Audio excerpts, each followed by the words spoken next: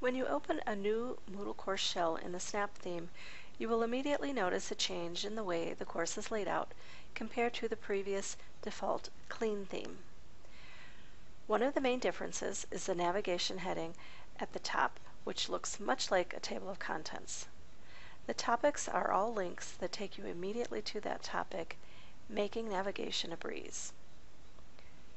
You will only see one topic at a time, which reduces the need to scroll to view content. You can also navigate by using the next and previous links at the end of the topic. The name of the course is a link that always returns you to the front page of the course, as does the name of the course within the breadcrumb trail. You may notice that the instructor's view of the course is always in edit mode, so no more having to turn edit on and off. There is also a search button which lets you search for items such as forums and quizzes and assignments. Once you enter a keyword, you'll see a list of items and simply click that item and it'll find it in your course.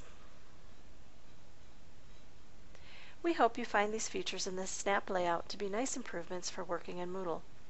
Feedback from students has been overwhelmingly positive in terms of their course experience.